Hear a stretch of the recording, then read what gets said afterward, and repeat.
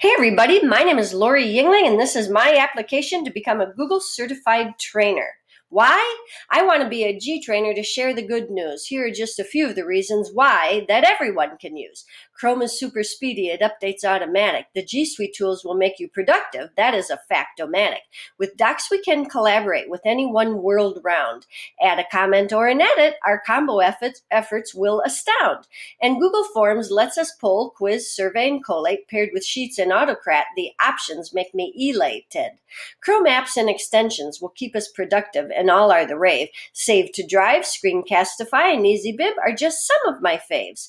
As an integrator, I help learners create and publish, focusing on choice. Sharing to YouTube makes their thinking visible and gives them a voice. A Google site makes me a professional. I can share and provide so much. I believe sharing is caring, and getting the word out is a must. So to be a Google trainer is my dream, and all of this I want to share for educators and learners both to smell learning and innovation in the air.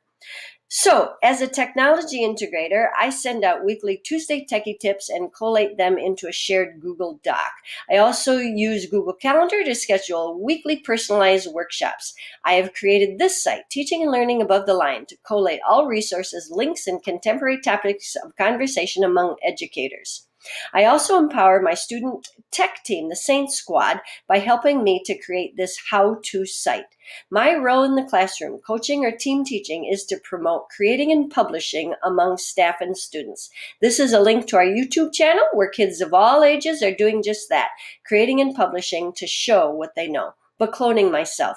This is what I want to share. This is a screenshot of QR codes linking to videos to address common questions I get from staff and students. It is available in every classroom.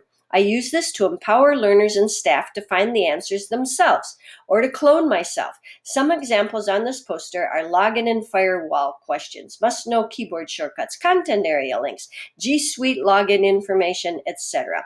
I have started to expand this idea to classrooms to empower learners. We have a great library of how-to videos from various content areas and grade levels published to YouTube weekly, and I want to refine this to create a tool for each classroom to use to share answers to common questions about things like adding fractions or how to change a sentence from a passive voice to an active voice. The common questions that teachers can anticipate learners will ask.